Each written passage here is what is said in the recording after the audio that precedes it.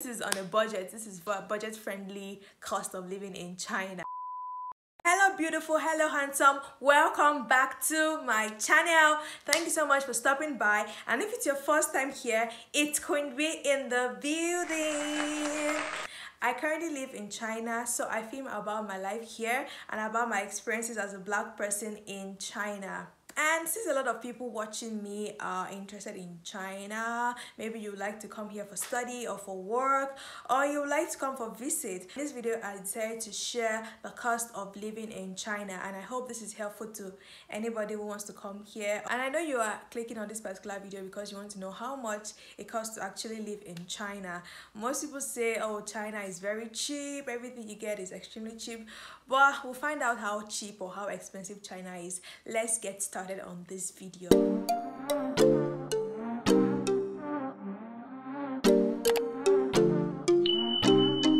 So I'm actually a student living in China. I have never lived in an apartment. I don't work. So I'm just going to be giving you my opinion based on what I am doing, so maybe you can relate to what I am doing. And make sure you stay to the end of this video if you want to know tips on how you can spend on a budget and, you know, reduce your spending. The things I'm going to touch on in this video are accommodation, utilities like Wi-Fi, water, gas, electricity, and I'm also going to touch on food like both grocery shopping and also eating out. I'm also going to cover clothes, transportation. I've watched a lot of videos about cost of living in China, but I never saw anybody mention insurance and visa. I don't know if it's because they are not students, but as students you also need to pay insurance and visa, so I'm going to be telling you how much you need for this. So the first item on the list is accommodation. So there are different types of accommodation. You can stay in an apartment in an estate, or you can stay in the school dormitory, or maybe you're coming for a visit, you could book an hotel. Yeah, so talking about accommodation like an apartment, this depends on whether it's 1-bedroom flat, 2-bedroom, if you're living by yourself. All those factors come into play, but like the range is about 800 to about 3,000 RMB, and there are actually a lot of factors involved in this. This also depends on where you are staying. So I stay in Guiyang City. It is not a very developed city. It is not as expensive as Beijing, Shanghai, Shenzhen. If you want to stay in hotels, it's like the range is between 70 RMB to 300 RMB per night. It depends on if it's 5-star hotel, if it's just a random hotel, how good the hotel is. So that's what you should budget for. Like I said, I'm a student and I live in a school dormitory. So my school has like the 2-bedroom, and then we have the 4 people in a room. Yeah, so initially I was living in 4 people in a room, and that cost 2,000 RMB per year, not per month. And now I live in 2 in a room, and it costs 4,000 RMB per month. So it's like double the price. Yeah, and we have AC in the room also. Then we have our own toilet, we have our own bathroom, but we have a shared kitchen. Those are the accommodation types that you can find. There are different types, but like these are the ones that I'm just focusing on in this video. So the next item on the list is utilities like Wi-Fi, water, gas, electricity. Yeah, so for Wi-Fi, initially I used to pay 400 RMB per year. But I don't know what happened. They just increased their price suddenly, and now the plan I used to have before doesn't exist again. So now I pay 70 RMB per month. So it's a package with my SIM. So I don't have to spend extra money to recharge my SIM. The money for my SIM card is also the same for my Wi-Fi. So the SIM card is 69 RMB, let's just say 17 RMB per month. So you also have unlimited data for that same month. So if you don't recharge your SIM card, you won't be able to get Wi-Fi. So in a year you have to spend about 840 RMB, which is quite much compared to the initial price, but still quite relatively cheap because it's unlimited and you can do whatever you want to do with it. Yeah, so I think data is quite cheap. Yeah, what do you guys think? Let me know in the comment section. Do you think it's cheap? Do you think it's too expensive? And actually I'm not going to be putting the conversions in dollars because it keeps changing, but like the rate in RMB would there, like you can always convert if you want to know that particular rate. Yeah, so for water, some Chinese actually like the boil water from the tap and drink. Yeah, I have some Chinese that does that, but I don't trust Chinese water, so I buy like bottled water, and it costs like 10 yuan per bottle. I would insert a clip of how big the bottle looks like. Yeah, so I think it usually lasts me about 1 week if I drink a lot of water. Sometimes I don't. I used to, but now I don't. So in a month that's like 40 RMB. Yeah, yuan and RMB is the same thing. So you might hear me use it interchangeably. And actually for gas and electricity, I don't have a lot to say because I don't live in an apartment and we don't use gas. We use like electric cooker. And for the electricity in the dormitory, we don't pay for electricity. But if we overuse the free electricity that's been given to us, then we have to pay in order to use more. But most times we don't, except maybe we have we use a high voltage in our room, then light goes off, so we have to pay to make the electricity come back. Yeah, so that's the only time we actually pay for electricity. And the kitchen, we cook in the general kitchen and the electricity is totally free, so I don't pay for electricity. But if you're living in an apartment, it will depend on how much electricity you use. Maybe during the winter time it will be more expensive because we are using heaters, and if you cook a lot, the gas is also going to be more expensive. If you use geyser, those things are going to come into play, but I can't say the exact amount because I've never lived in an apartment here. Now moving on to food. I think food is very cheap in China. People might have different opinions, but like I'm somebody that I don't spend a lot. I don't know, I don't spend a lot. I don't see the point to spend a lot because the money is not plenty yet. If you have plenty money, then I'll start spending.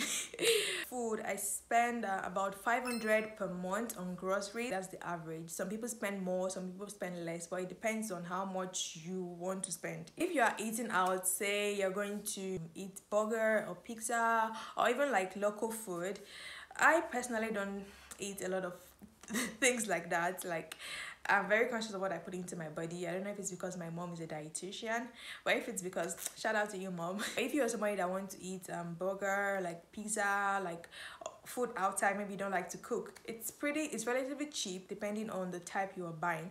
Like there's not really a fixed price for something. Like it depends on what you are buying. On an average scale, like burger could cost you as low as 30 yuan and could also cost you as high as 70 yuan depending on where you are buying. Like Burger King is quite expensive, and if you're buying like in a park, like with the chips, with the coke, with other things attached to it, so yeah, that would do.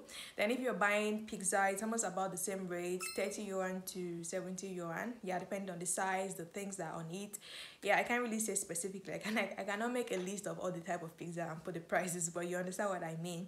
Yeah, but if you're eating like the local food, they have different types of food in China. Like the variety is so much. Like now I don't know what I would do without Chinese food when I leave because I'm so in love with Chinese food.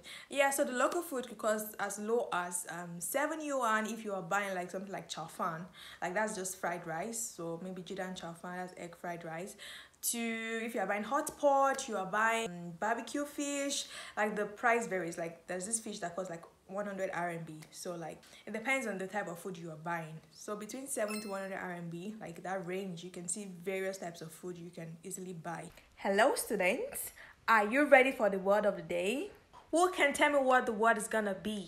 Oh, Dockers, you know? Yes, teacher, I think the word is gonna be money. Oh, that's definitely right. So the word of the day is money, and in Chinese you can simply say 钱.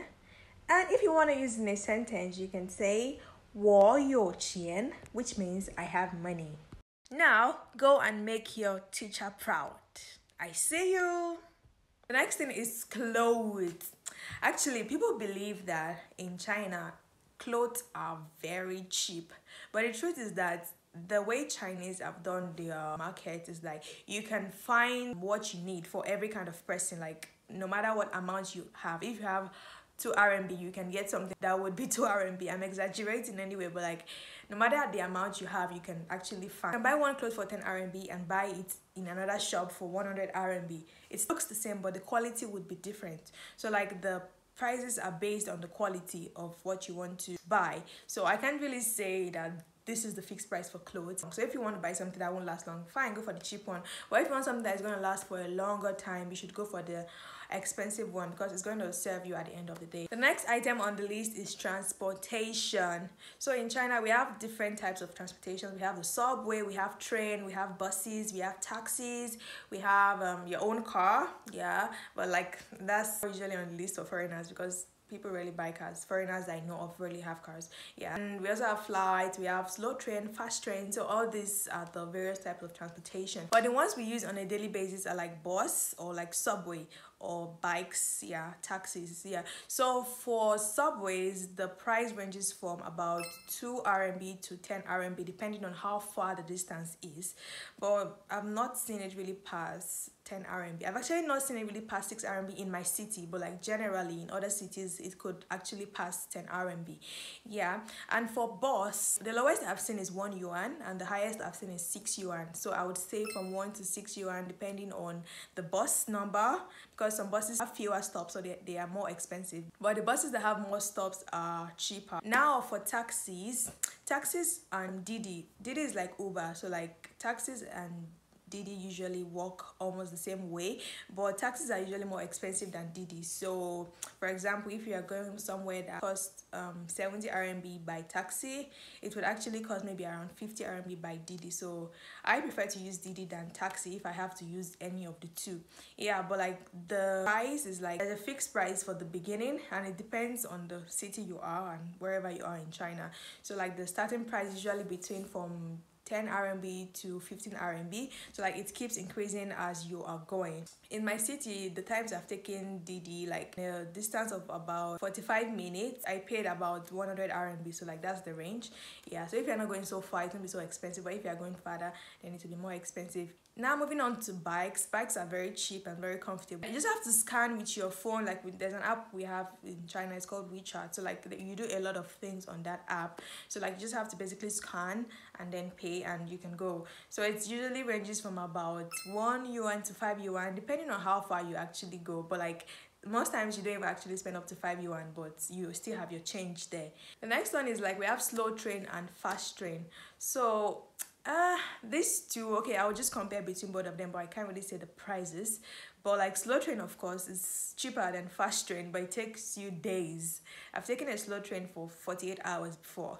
That was crazy. But like fast train is like in hours, in minutes you get there. So like that is more expensive but also very fast, so you choose according to your budget. Then also flights are actually cheaper compared to if you're going within cities in other countries, but in China it's relatively cheap, and I'll be giving you tips on how you can actually find cheaper flights, so stay tuned to the end of this video to get that. And the last thing I wanted to mention was insurance and visa. So every year as a student you have to renew your insurance and also your visa.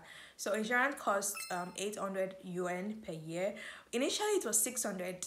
I don't know why they changed it to 800, but they know. Yeah, so it's 800 per year, and visa is like 400 per year. So we renew our visa every single year. So if your duration of study is 6 years, you have to renew every year. And I don't know how it works for people that are working or people that are here for other purposes, but this is on the basis of student. And now to the tips I told you I was going to tell you about. I'm not going to go in any particular order, but I'm just going to be saying on a general note, so like you can just fit in which tip goes for which section I have mentioned. Basically, if you want something cheaper for grocery shopping, I usually buy in bulk, so that way I tend to spend less compared to when I buy individual items. So at the beginning of the month I buy whatever I need, like things like milk or rice, so I don't have to worry about them because I use them all the time. Yeah, and it's definitely cheaper that way.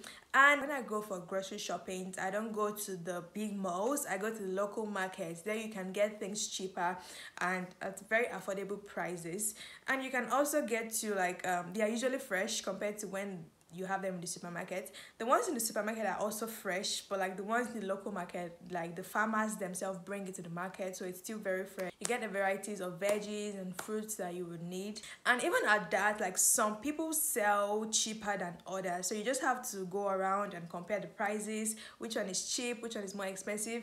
Some people don't have the time, but please, my money is more important. Time is also important, but like money is also important, you understand? So I have to look for the cheapest one. So we are working on student budgets. I cannot come out with broke. And like I said earlier, I don't eat out, and this is because most times I have food at home. I make sure to cook at home, so I don't have to think of eating out. Because when I don't have food at home, that's when I have to eat out. So I usually dedicate some days in the week to cook in bulk, so I can just eat during the week, and when the next week comes, I cook again and I eat throughout the week. So I don't have to spend so much time in the kitchen, and I also don't have to spend so much money buying food outside. So that's how it works for me for eating. And also for things like flight, if you want to get a cheaper flight, you have to check in advance, because the prices keep going up as the time comes near, because more people are buying and they want to make more money out of it. But if you book at least maybe 1 month before, then you can be able to find the cheap ones, and just keep checking the app. We use WeChat to book our flight. People use different apps too, but I use WeChat to book my flight, and it's very convenient, it's very easy. You can see the price differences and you can choose the best one for you. Another thing is, if you book very early in the morning, like if you book the times very early in the morning, they're usually cheap. Like a normal flight could be about 1,000 RMB, but very early in the morning could be about 100 RMB. Like the difference is so clear. So like that's what I do sometimes if I know I have to travel somewhere and I don't have so much money. I just try to book the early flight, but it will cost me time. Like I have to sleep at the airport maybe, so that I can be able to catch the flight, because I also don't want to spend money for taxi.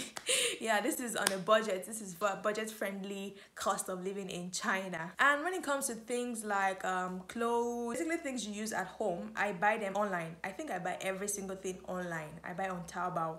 Taobao is like a shopping app like Amazon. Yeah, you can buy whatever, like whatever you can think of, you can buy on Taobao. I'm gonna miss Taobao when I leave China. I know. I buy everything on Taobao. My bed sheets, my sponge, my soap, my lotion, my clothes, my shoes, like basically everything in my room, I think I bought on Taobao. If you buy things online, you tend to get them cheaper compared to when you go to stores. But if you have the money, please go to stores, because you can actually wear the things, if they are clothes, things you need, or you can see the things you need for yourself, and you can get better value for your money, because sometimes what you see online is not what you get. So that's basically all. If there's anything I did not touch on, you can leave it down in the comment section and I would answer. Or if there's anything I missed or anything different, you can just let me know in the comment section. Let's get the conversations rolling. So I hope you learned one thing or two. If you found this video useful or helpful, please don't forget to like this video. Make sure you subscribe to my channel and share this video to somebody who you think might need it. Thank you so much, and I'll see you on the next one. Bye. Mwah. And that's it. That's why I live in a double-seater room.